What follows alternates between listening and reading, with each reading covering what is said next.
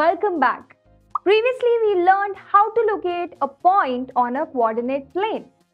This was referred to as a coordinate of a point. In this video, we will learn to apply this in real-life situations. One of the most important applications of coordinate geometry is to find the distance between two locations on a plane surface.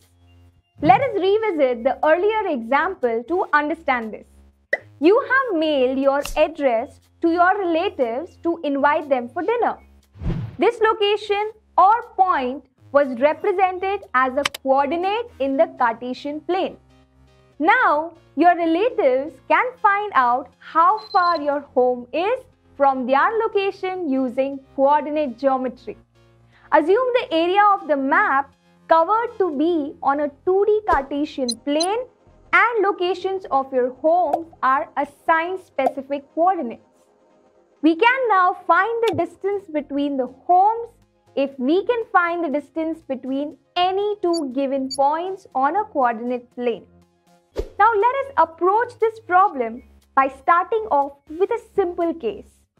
What if both the locations are along the x-axis? Suppose we take the first point at 0 or the origin and the second point at say 4, 0. What would be the distance between these 2 points? Yes, it is 4. Now let us shift the first point to 1, 0. What will be the distance now? It is 4 minus 1, which is equal to 3. So we can find the distance between 2 points on the x-axis simply by finding the difference between their x coordinates, as the respective y coordinates are 0. Similarly, if these 2 points were to exist along the y-axis, the distance between them would be the difference of their y coordinates. Now suppose these 2 points were respectively on the x-axis, say at a 4, 0 and on the y-axis at b 0, 3. Can we still find the distance between them? Yes, we can. If we observe carefully, these points form a right triangle with origin as the third point. The legs of the right triangle are on the x-axis and y-axis, and the hypotenuse of the triangle is the distance between the 2 points. Using the Pythagoras theorem, we can find the length of the hypotenuse, which is the distance between the 2 points. Do we know the lengths of OA and OB? Yes, the length of OA is the difference of x coordinates of points O and A, as they are on the x-axis. Similarly, we can find the length of OB. Now, using the Pythagoras theorem, we can find the length of AB. Great. Let us try to extend this further. Consider the location of the 2 points to be anywhere on the plane. For example, A 1, 5 and B 5, 1. Can we use the same strategy that we used earlier? Okay, let us try it out. A right triangle can be constructed here by drawing perpendiculars from A to x-axis and B to y-axis. It is similar to the earlier triangle except that the third vertex here is not the origin. Let us name it as C. Now, can we obtain the lengths of AC and BC?